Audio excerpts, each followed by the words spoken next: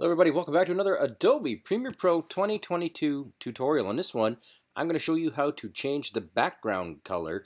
If you have a clip like this in a sequence and you've got black bars on the sides and you would rather that be a color because you're not going to be rendering it transparently, you're going to want to render it with a background color. Here's how you do it. Now, first off, you see I've got a guy here who appears to be vacuuming the forest.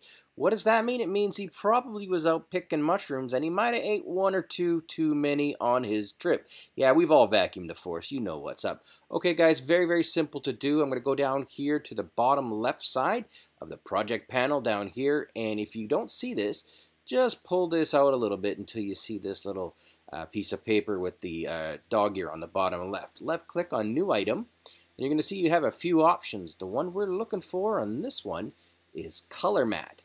Left click on Color Matte. It will automatically create a color matte that is the exact size and proportions to the sequence. Left click on OK.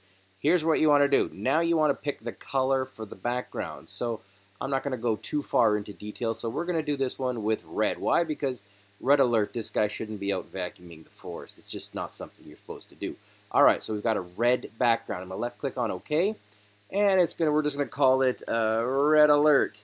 All right, good enough. Left click on OK. You'll see now that it has been added into my project panel, but obviously it hasn't been added into the sequence. The next step, if you're following along, is you want to actually move this. I've already got it on V2, but you want to move it up. So basically you want it on V2 or V3. I've got it on V2 because I don't have a whole lot going on in this video. Now I'm going to left click on my color matte, which I've labeled or named red alert. I'm going to drag and drop that underneath the video. Now watch.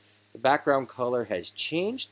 I'm going to pull this out here so that the background color or the background matte is the entire length of the video. And here you don't. You're going to see the guy here vacuuming up the forest with red background. That's how you do it, guys. It's a quick video. Thanks for watching. I've got a ton more stuff coming up. Stay tuned. Be back soon.